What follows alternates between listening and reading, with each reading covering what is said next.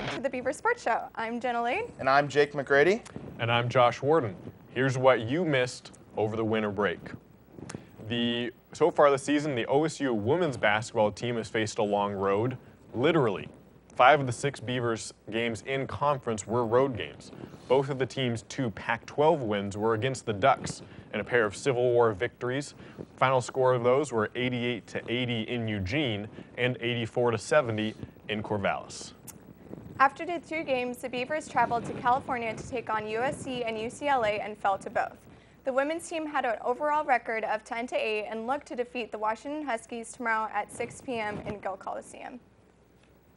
The Oregon State men's basketball team hosted the Civil War game on January 19th at Gill Coliseum. With more on the game, here's our reporter James Chavez with the highlights. Oregon State entered the 340th Civil War with a record of 9-7.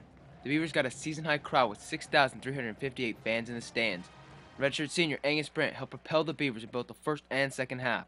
Brandt sets a pick for Hollis Cook. Cook to Brandt with a quick drive to the hoop for the layup. Brandt collected 10 of his 14 points in the second half and hits a baseline hook shot right here on Ducks' Richard R. Marty. Brandt will continue. Pass from Nelson. It's Brandt versus Ben Carter. Looking for the pass. He feels the room. Brandt shot, good, forcing the timeout and giving the Bees a 48-40 lead. Angus also got some hustle points as well with his tremendous defense, diving for a missed rebound. Oregon only had 1 lead in the opening score during the game, but did continue to push the Beavers. Guard Damian Dotson with a pull-up 3.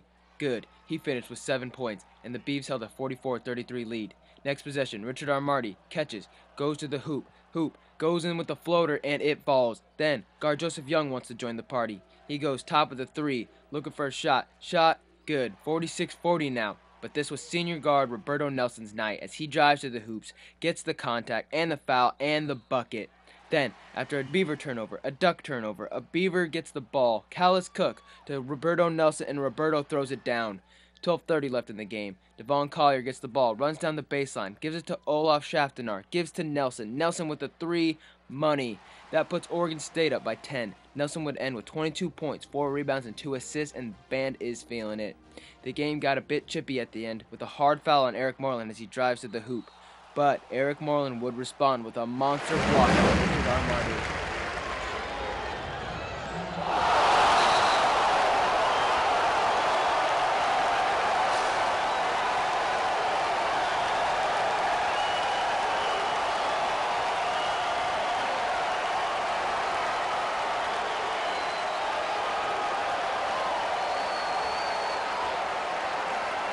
Beavers had a full-team effort with Devon Collier getting the bucket. He scored 9 points and grabbed 8 rebounds.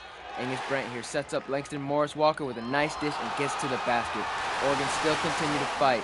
A 3-pointer from Jason Callis. That would make it 67-60, but you know Benny was never worried. Collier tips it in from Angus Brandt's shot. Another Brandt setup. He finds Nelson cutting to the basket. The Beavers gained a 73-66 lead that would get them to the free throw line for the final minutes of the game. The men's basketball team took on Washington State last night in Beasley Coliseum, and the Beavs caged the Cougars with Roberto Nelson's game high of 26 points, which sealed why he's the Pac-12's leading scorer. Angus Brandt also added 14 points to help the Beavers to a victory over Wazoo, 66-55. Devon Collier had a great second half with making 9 out of 10 points in the final frame. Head coach Craig Robinson was quoted saying, "It's nice to get a couple wins in a row and build some momentum. This might be the first time that we have been able to set the tone of a game on the road like we did." Oregon State is 11-7 overall with a 3-3 Pac-12 mark. The Beavers made over 50% of their field goal attempts, and they won the rebounding battle for the 6th consecutive game.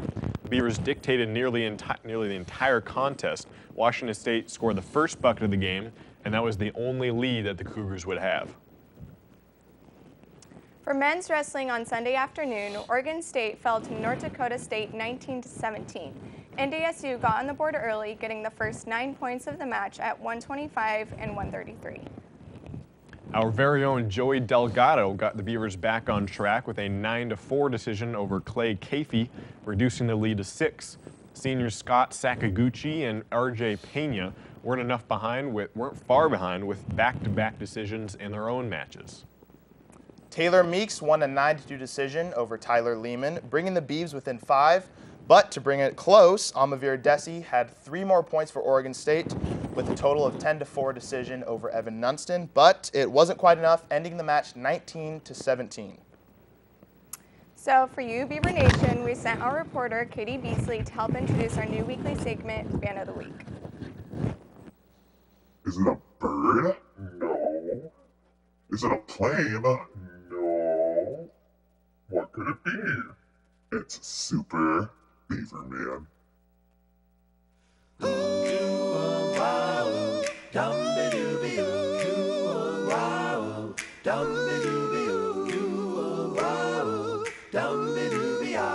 Well, my name is Travis Chubb, like Katie had just said. I'm 19, and I'm a freshman here at Oregon State. I'm an exercise and sports science major, and I'm part of the OSU rowing team also. So that's where a lot of my school spirit comes from. What does it mean to be a Beaver fan for you? Well, I think that school spirit is very important in a student, and I think it helps just kind of bring the whole community of the school together. And so I feel like with my cheering and yelling at sporting events, that really helps people get more excited and brings people together. All right, what's an average day in the life for you? Well, like I said, I'm on the rowing team, so that usually consists of waking up early and having to go work out. But then after that, I'll go and I'll get on some Oregon State clothes, usually sweats and a sweatshirt. And then I'll go to class, but then I'll usually get ready for whatever sporting events at nighttime, whether it's basketball, volleyball, football game, whatever it is. So it affects your wardrobe. Does that affect your wallet at all? Yes, it gets pretty expensive, but I mean, I feel like I have now that I have been here for quite a while, I have enough Oregon State clothes that I can kind of cycle there. I have a lot of shirts and all that stuff. All right, how do you prepare for a game day?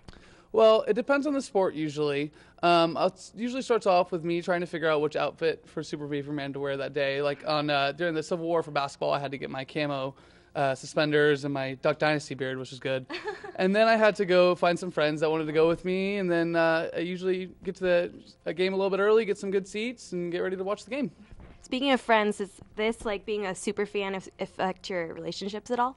I think my girlfriend's a little bit embarrassed by me, and my friends are sometimes, but then some of them are really excited, and they get into it also. So I think it's a good thing overall for my relationships. How do you feel when the Beavers lose? It's pretty upsetting, especially I was at the Civil War game, and that was a heartbreaker. Yeah. I was there with my whole family, and it was really exciting, and then it was a heartbreaker, and it was pretty down for the next couple of days. That's how it is with most sports when we lose. Pretty emotional. That's nice that you're passionate about your school. But how do you feel when they win? I'm very excited. Usually I'll go and probably get a Chipotle burrito or something like that, and go hang out with my friends, and we'll do something fun, something like that. Okay, correct me if I'm wrong, but Jenna and I saw you on the sidelines filming the last football game. How'd you score that?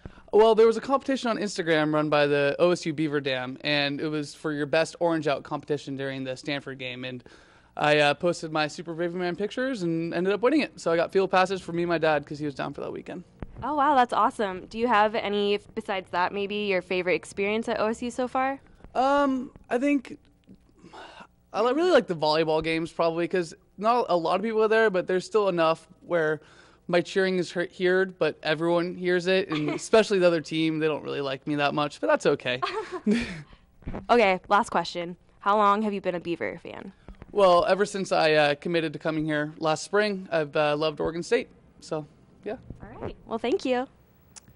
So we are adding a very new segment into the sports show, and that's going to be Pro Sports Talk. Pro Sports. So I'd like to start out with the Blazers. Rip our favorite City. team, Rip of course. City. Got to stay local. Now, we all watched the game against the Thunder. Disappointing game. You know, I thought it was going to end differently. Kevin Durant played out of his mind. He went off at the end. Crazy. Now, I know you're a huge Trailblazers fan, Jake. I want to know if you compare our fan of the week for the Beavers, how much of a fan he is for Oregon State, and compare that to how big of a fan you are for the Trailblazers, who wins? Okay, so, you know, I'm not one to dress up per se per games, Okay. but I did make a bet with my roommate that if the Blazers win the championship this year, I will be getting a very small Blazers tattoo. Ooh. And I'm Wow. dead serious about that. If the Blazers win, you get a tattoo. Oh, yeah. Where's it going to go? That's the question. Neck, face, Oh, back. whoa, forehead. No, I feel not like, my neck, not I my feel like you get a tattaoo when you lose a bet, but if you I win the know. bet, I feel like this it's seems all- like counterproductive. That's how confident I am. I don't care. All right, I like it. Might even, tat 2014 champions. But, great year so far, 31-11. Playing the Nuggets right now, technically as we speak. Well, not technically, but. If you're watching this on YouTube tomorrow, you will know. Than it was in the past, and you will know. You know more than we do if you're watching this tomorrow. But they were winning earlier. Yes, from where we left off. They might be losing now, but I'm confident in the Blazers. I think they have this one in the bag. Oh, I think I'm we do confident for the sure. Blazers. After that last two, I think that might have revamped them up. They're ready to go. I think they'll kick it. And then also something that I wanted to mention was if you guys watched the Richard Sherman video that with Aaron Andrews, that poor girl.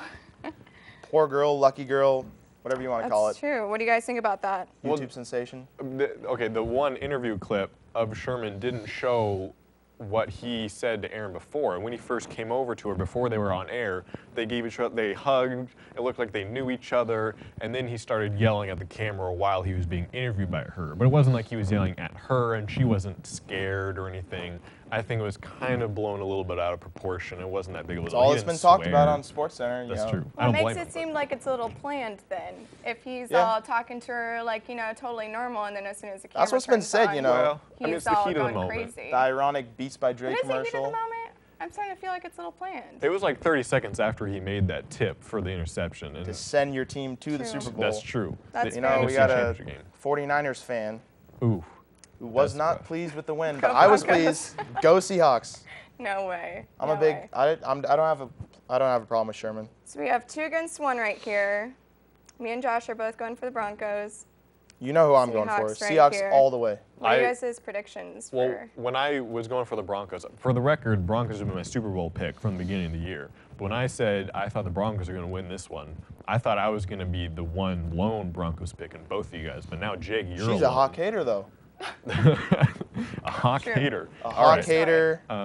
But I'm confident in You're in pro the Broncos, but rooting for the Seahawks, you said? I'm pulling for the Seahawks. Got to go for the local team. But the fact that the Broncos are going to win this game, they're not going to win. It's a foregone conclusion. It's going to happen. I feel for the Seahawks. Absolutely. They had a great season. They're going to have an even better season when Russell Wilson gets his first ring. Okay, rebuttal.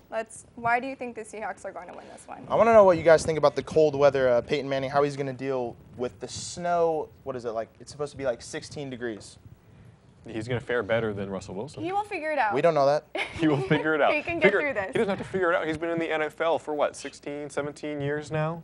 He's old. He's old, yes. He's not too cold, old. But look at him still getting out there. He's like, Wes Welker shaky.